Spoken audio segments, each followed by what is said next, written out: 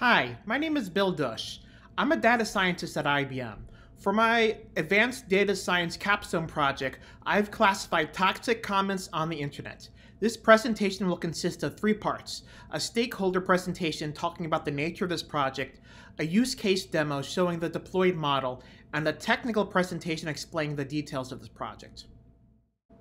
So I will first be covering a stakeholder presentation of this project. So here I will be talking about use case, the data set, as well as a solution to the use case showing a demo. This is designed for non-technical audiences. So as we all know, the internet's become quite a nasty place. As you can see, like in various forms of social media like Twitter or Facebook or even Wikipedia. And internet platforms struggle to effectively facilitate conversations. Sometimes they simply just shut down their forums, for example, like in newspapers. So we need to work on tools to improve online conversation. So my question that I want to ask is it possible to predict whether internet comments are toxic from the text they contain? And we want to predict the probability of each type of toxicity. I'll explain that later for each comment. That's the idea. We want to be able to predict toxicity from comments themselves so we can use it in a model that can help screen comments for the future. So for my data set, I took data from a calculator competition which tried to do this predicting toxic comments from data. This was from the Conversation AI team, which is a research initiative with the alphabet companies like Google and Jigsaw. The data set they created was around 1,200,000 comments in both a training and a test set. And the data set consists of a large number of Wikipedia comments labeled by human raters for toxic behavior. And this is the data set that I'm going to be working with. So my solution to the use case is deploying a deep learning model which I have created using Watson machine learning, which allows us to deploy published models. So a user can call the prediction model from an online source via a REST API. This allows us to be able to put this in an actual data project. And what I'm going to be doing next is giving a small demo on how we can actually call the deployed model. So I'm going to cover the use case of the deployed machine learning model. Now the first step is to download some things from the NLTK. These are different packages that we need for the data cleaning. And here are the imports that we need. Okay, here we go. Now here is, I pickled the tokenizer which I used to prepare the model. So I'm gonna do that. Now these are the different types of cleaning functions and ETL functions. The first one's just like a list of different apostrophes for the cleaning. This is the clean function itself. You don't have to worry about what it actually does. I explained a little bit more in detail in my technical project. And finally, here's the ETL function, which converts the text into a vector. So as you can see here, that's the original comments here, and here's the comments it's cleaned. As you can see, it removes things like IPs, lower cases of the model, and limitizes things. And the next one is the ETL process, which converts into a list of indexes for each word. And this is the input that we need for the actual model itself. Now we can load the credentials for Watson machine learning and then actually run the actual scoring. And as you can see here, we have predicted, we have 6 different predictions for the different classes. To actually interpret what this means, I have this line here. And as you can see here, this comment we had before has a 96% chance of being toxic, 80% chance of being an insult, 92% chance of being obscene. And so this is something useful which we could put into a data project. So next I will be giving a technical presentation on the toxic comment classification project. I'll explain issues related to the architectural choices for the model, a bit about the exploratory analysis I did, the model itself, as well as some precision metrics that I've calculated. So I made a number of architectural choices that I needed for this project. For my development environment, I used Watson Studio for the code itself. For the data storage, I used IBM's Cloud Object Storage. This allowed us to hold everything in the cloud and allowed us to simply just like call different APIs as necessary. For exploratory analysis, I didn't use Spark because it wasn't necessary. The data was only 100 megabytes large. So I used the standard toolkit like Pandas, SciPy. And since this was an NLP project, I also used NLTK, Natural Language Toolkit, as well as Seaborn.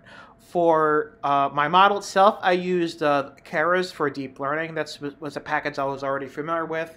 And I also have some experiences with recurrent neural networks. So I worked with that.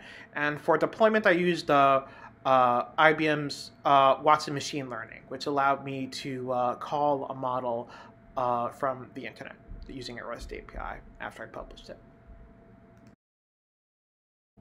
So in my exploratory analysis of this project, I used the packages I mentioned before, like Seaborn and the NLTK. And what I found was that there was no missing data, so no comments was actually missing. Most of the comments were clean. In other words, as you can see on the bottom picture on the right, 90% of them had no toxicity tags.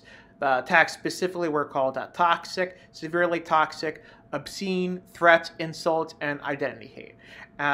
And also some of the toxic labels are correlated. As you can see in this graph here, you don't have to worry about the specific. It's a metric called Kendall's tau used for correlating binary data. Toxicity is correlated with two others, as you can see there. They're more red. In addition, you can see all these word clouds here. The word clouds between clean comments and toxic comments are very different. There's like more curse words within the toxic comments, while they're just regular Wikipedia common words within the clean comments. So I had to create a pipeline for the extract, transform, load, or ETL process. The first part was cleaning the data. So essentially starting from the text comments and returning a text that has some information improved. I made sure that everything was lowercase. I removed the usernames and IP from comments, and some of them had that, and that should be unnecessary for determining whether something's toxic or not. I expanded the contractions like your to you are, and also lemmatized it, which essentially means making a word into its most basic form. So we have, like, example, swim and swimming refer to the same basic word. Then I did some feature engineering. I first tokenized these comments, so made them into, each comment's now an array of tokens with each index referring to what word it is. Then I padded the sequences to a certain amount, like around 200 words or so, or 200 elements of the array. Then I transformed them to embeddings, word embeddings, as you might have seen earlier in this course. I used a pre-trained glove embedding since I thought the pre-training would be more useful in terms of creating the model instead of having to train the embeddings ourselves. And then this pipeline is put into the model input for our deep learning model. So I used a deep learning model for the machine learning model that I did. I also tried a linear model as well, but it did not work as well.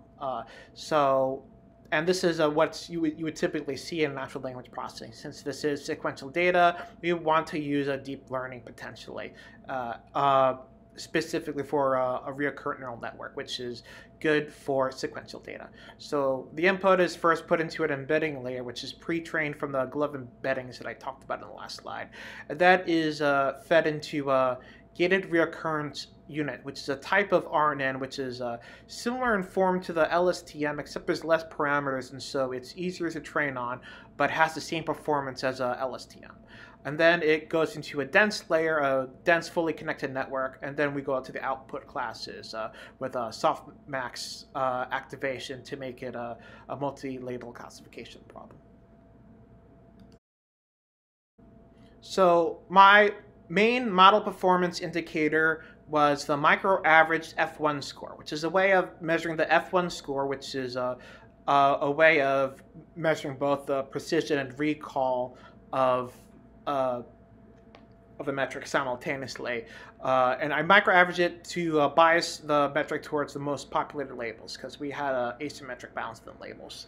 And this is needed over accuracy because this is a highly unbalanced thing where 90% of the data is not labeled as any form of toxic comments. So, but the model was trained on accuracy, so you can measure the categorical accuracy on the test set, which was 86.7%, which isn't as good as I hoped it would be. I was hoping it would be in the 90% range. And so we have issues here related to the fact that this is an unbalanced data set, which tends to lead to performance issues in a machine learning model. So that's it for my presentation. I have explained the big picture of the project for stakeholders, explaining the data set and use case of classifying toxic internet comments. I've shown a use case of the deployment of the model, which are available to see in Watson Studio notebooks. I've explained the technical details of the project, including the architectural choices, exploratory analysis of the comment data, the ETL pipeline, the deep learning model, and the model performance indicators. I hope you have found this example of a natural language processing problem using machine learning to be interesting. And I thank you for watching. Goodbye!